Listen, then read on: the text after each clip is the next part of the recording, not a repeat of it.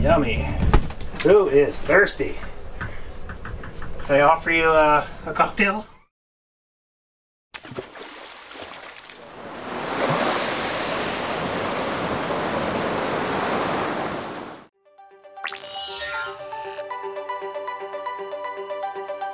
Alright, so Will's just cleaning out our water bladders. We opened them up and they were nasty. Lots of mildew.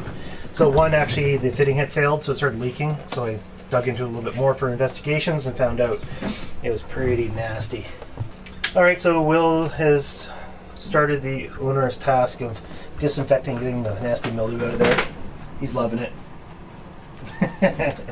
Alright, want to pick up that end and let's show our viewers what lives underneath these 1985 never been touched water bladders.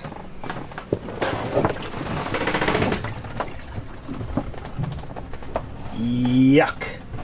And then like even the underside of the bag. Now can you do me a favor and pour me a little bit of water there? Just gonna get some nice clean drinking water here. Here we go. Oh yeah. The water bladders were so gross I wanted to conduct an experiment, so I brought them home and rinsed them out in the tub.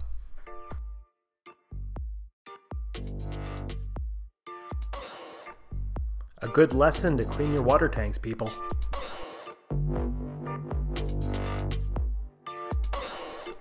On the third rinse, I even found some mystery plastic that came out. Okay, so just getting into some more light replacement. So this guy here is the original install. It's almost got like a little transformer in there and a fluorescent tube. You can see how low that light output is. See these caps come off. The diffuser slides out. Yeah.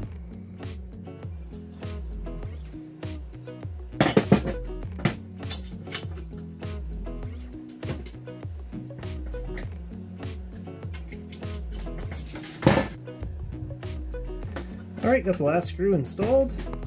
So that's where we're gonna mount this bad boy. Terminate it onto that existing block. And then just a couple little small countersunk screws just to attach the plate to the liner. Here's a finished one with the new plate.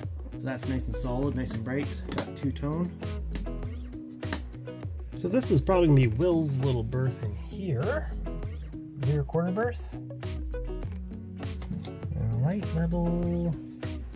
That's pretty lame. No back plate required, so it's pretty quick.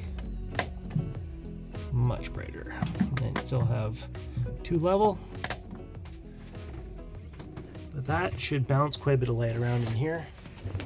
So this crow just scared the snot out of me. Just working away here, and we have this nice skylight over the companionway that slides up. And the friggin' crow just dive bombs it with a oyster shell, trying to break it open to eat it. And now they're over there on the neighbor's spreaders. I wonder if they have the birds to come back and try to eat it. Now I have these old, they're probably incandescent little exterior lights. So I got some color change LEDs. Ooh, gross. So they look to be about the same size. And they toggle between red, green, and blue, I believe it is. Oh, pretty bright out here right now, but you can't really tell. And then you can just cycle them through. You have blue, red. That'd be good too for night vision if you're sailing at night. And green. Maybe for St. Paddy's Day. Good morning. Good morning. What are we up to today? Well, while cleaning the boat the other day, getting it ready for Easter sailing, we took the cushions out and was cleaning everything, and under further inspection on the bottom, on a couple locations, it is pretty rough and gross. I would hazard to guess this may be original foam from '85 and probably original fabric. So we have watched a lot of YouTube on how to get the sewing machine out and do the templates and measuring and add your own zippers and stuff like that. So we're going to take a stab at do it yourself. So step one, go to the foam shop. And what's step two? take out your credit card. Yeah, and that will wrap up this boat project. That is pretty bad. You wrecked it. What? You wrecked it. Oh my gosh, there's no chance I'm sleeping on this. Are you sure? So nice. Whoa.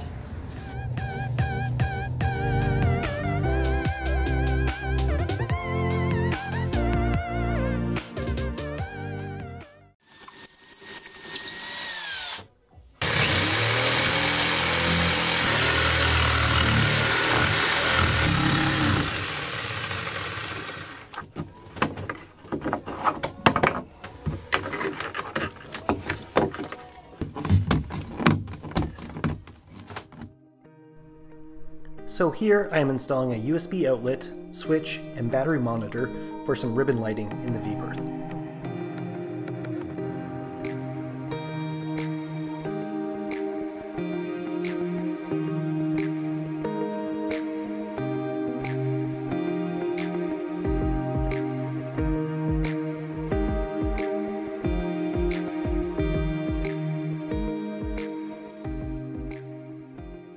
Okay, so we're going to get into unboxing to see what it's going to take to get this bad boy installed. And with the new radio having AIS, apparently I can link this with the AIS VHF radio, and this will actually transpond AIS chips onto the display as well. So let's see what's in the box.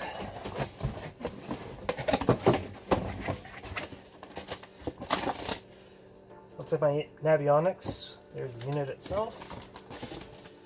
More instructions, manuals, bracket for the transducer and cable, mount, power cable, fasteners, fuse, decals, decals, quick reference guide, Parlez-vous Français, and a box. So now start looking at logistics about getting this installed, where to run all the cables, where to deliver the transducer. We wanted to have it in a flat spot in the hull pointing straight down, not on an angle, so it gives you accurate measurements, especially in shallow water. And it was recommended if you can put it forward to the keel, that gives you a bit of a heads up if it's getting shallower, rather than telling you what you hit. Maybe avoid hitting it if you're going slow enough. Okay, so to get the plotter mounted around here, we have to get the cables up through the tube here on the binnacle.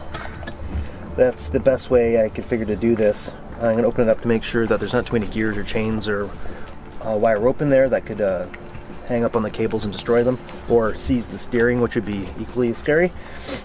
But I figured maybe I can cut a hole down here a little bit and then just free air the cables into the back. I'm going to put a plastic panel here, mount the plotter facing up this way so you can see it from the helm nice and easy. So I want to get this compass off, which does need a polish as well. It's all sun damaged and you can barely see through the fog. And hopefully I can take the top off here, look down, and then from below fish the cables up through. So that is the plan currently.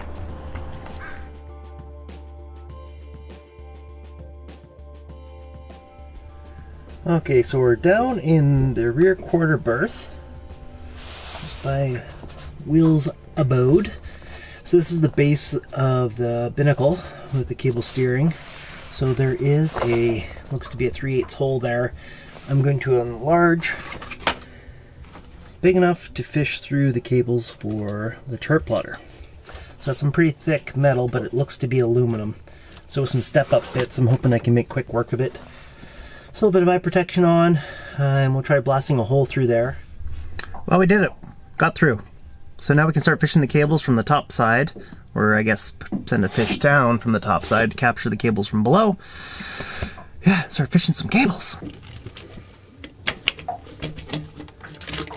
So the plan is to put the new 3-in-1 transducer next to the existing transducer. That must be a good spot in the hull, I would have to assume. Yeah, so we're going to fish through there along the engine compartment, pop out the back side where there's some panels in Will's berth, and then fish it up in that little bulkhead that is placed beneath the binnacle, up the binnacle shaft, and then up through the top, where I have destroyed the compass inadvertently. And here was the test location to make sure the transducer would read through the hull.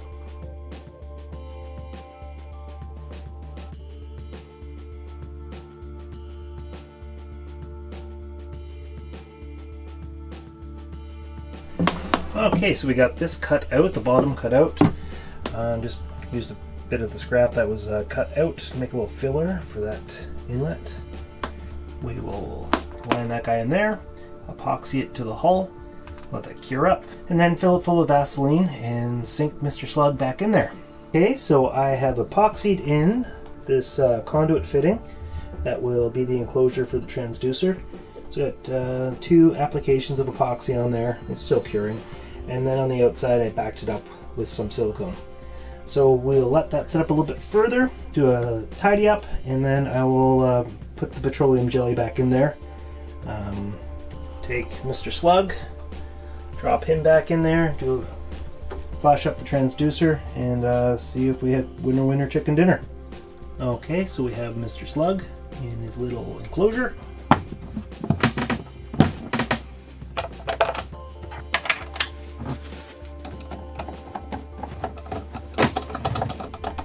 So we got that under control. Next step, I'm going to just start putting some of the floorboards back, just because it's getting a little bit tricky just to work in here.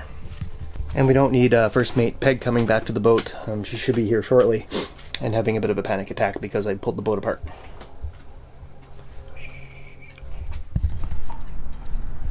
Alright, so we're able to push the wires up through. So the plan is to put a hole here, bring the cables out, put a new compass on or even a flat plate, and then I'll have the nylon plate here for a backrest for the chart plotter, and the chart plotter will sit. Something like that.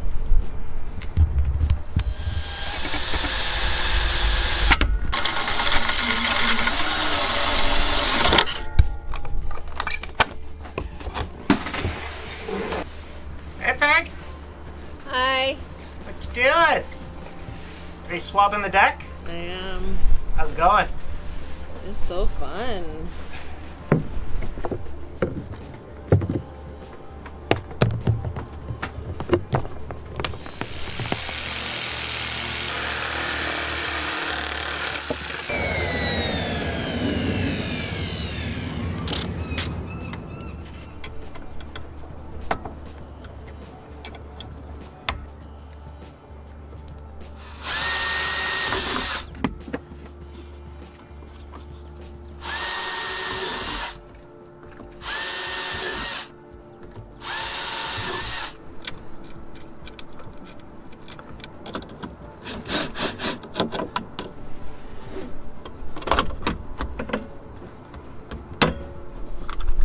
Picked up so fast in here.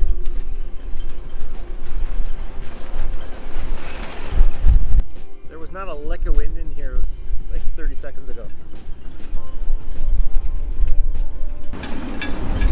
That must have been pretty exciting if you're out on the water. Oh, back to work.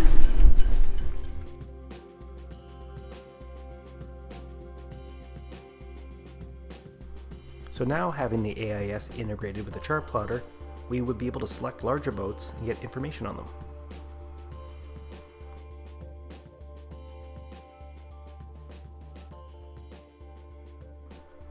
This setup will also allow us to integrate other NMEA devices into the plotter. Well, good morning. Today we are going to get into trying to repair or remedy the Hood 915 roller furler. When we bought the boat, we knew this was going to be an issue. I'm hoping that we can just do some service to it and we won't have to do a full replace. So let's get into it.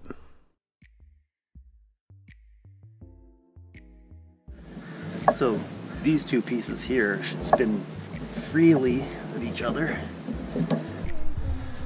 So Murphy's Law went into try to get an Allen key into there to loosen off the bottom portion of the drum, and didn't have the right size, so just had to run up to Home Hardware. Now we have metric and standard sets. Fingers crossed we can crack this thing open and see what's inside. Oh, bingo. Got it.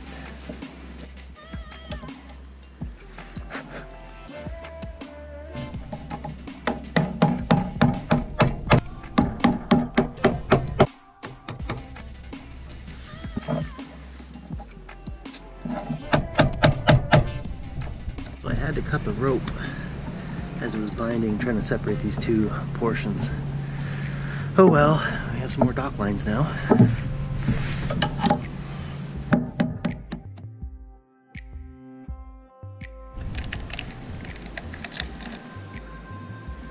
Gross. Nasty. Okay, back down here at the boat to work a little bit more on this furling system.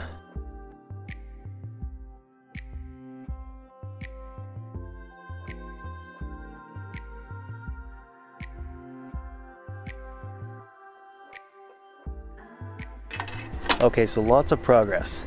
Inside here was just caked with salt. Like thick salt. So I was able to scrape most of that out.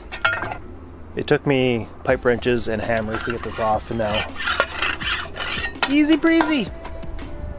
So I'm just going to hit it now with a little spritz of black paint on the inside, just to hopefully avoid any future corrosion. And then I'm going to attempt to use some JB weld on that crack to seal that up and start reassembly.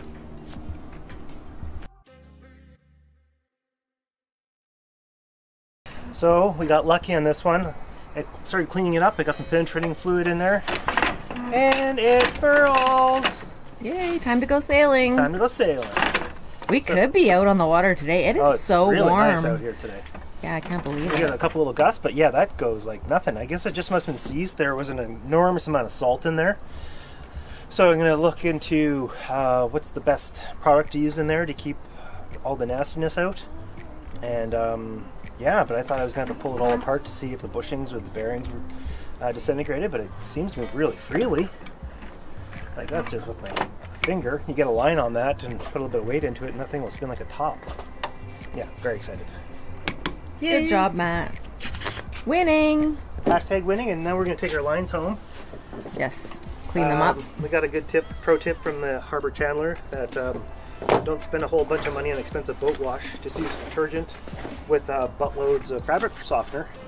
Put it in a bag or pillowcase in the machine so the agitator doesn't wreck the ropes or the lines. And yeah, I noticed this is taking a battle hit. The anchor bridle. Oh well. What do you do?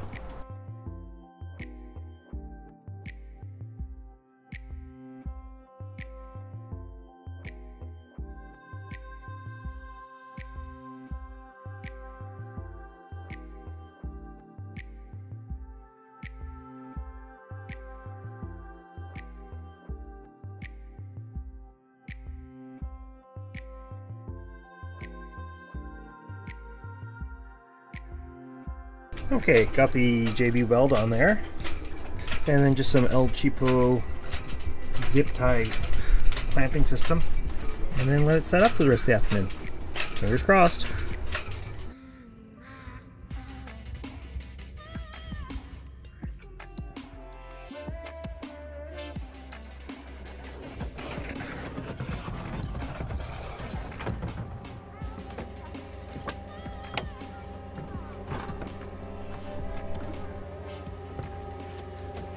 Whew.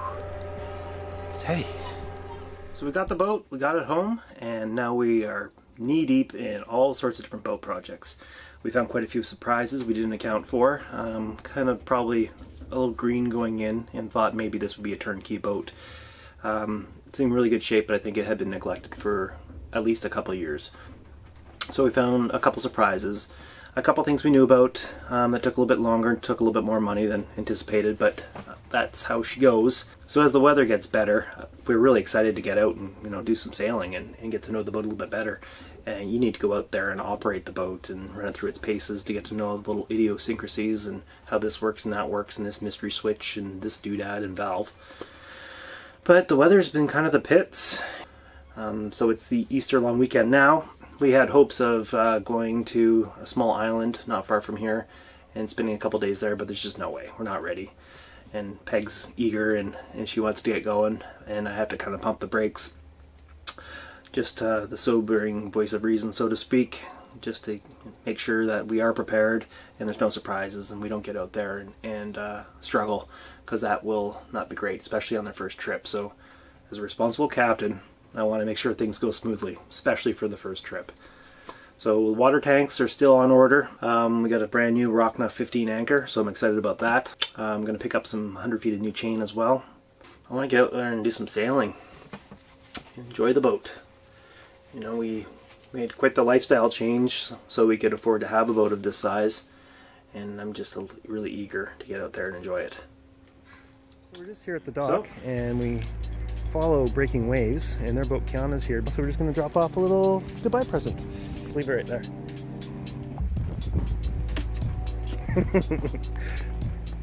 Happy Easter weekend. We're just down at the boat. We were going to take out our new kayaks that we picked up at Canadian Tire. Unfortunately, we were not able to get out on the water this weekend. And then we thought we would go out kayaking today, but it's pretty windy out here. Not so good for kayaking. I can probably hear that. And we're thinking maybe we might take the dinghy out, but I'm just waiting for Matt to come back.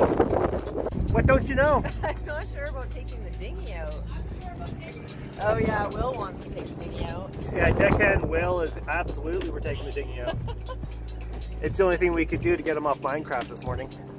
But it is, yeah, a little bit blustery out there. We got friends just around the corner over there, and we will be in the lee of the wind on that, in that bay there.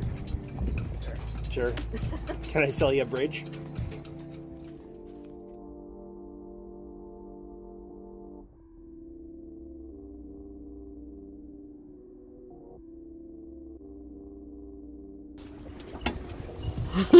I'm gonna push you off. Bye bye. Try to back it in here. And we ran over to Newcastle to visit some friends, and we got out in the dinghy, which was fun. Yeah, so the dinghy and the motor performed fine. I know, this is the first Easter weekend we spent at home. Like, we always went camping, and then last year we were able to get out to Thetis. Yeah, and the weather was really nice. And it was beautiful, and so I really wanted to be out this weekend, but it didn't work out. And I think as it goes with boats, there's always projects that have to be done, so we have no beds at the moment, and no water tanks. no water tanks, so. Or the only big thing left is the solar. Yeah. And then we're good. Like, I'd want to have that all set up before we head to Before the big trip. Oh, right. And how about that? And how about that? Yeah, so in July, we plan on going to Desolation Sound on a big trip. So pretty much just everything now is prepping for that. Yep. Yeah, 100%. Can't wait. Stay tuned. You have a mustache? When did you get a mustache? YouTube, does he have a mustache? Anyone see the mustache there? Well, thanks for watching all the way to the end of the video. Hit like, subscribe if you haven't already, and please leave a comment. We'd love to hear from you.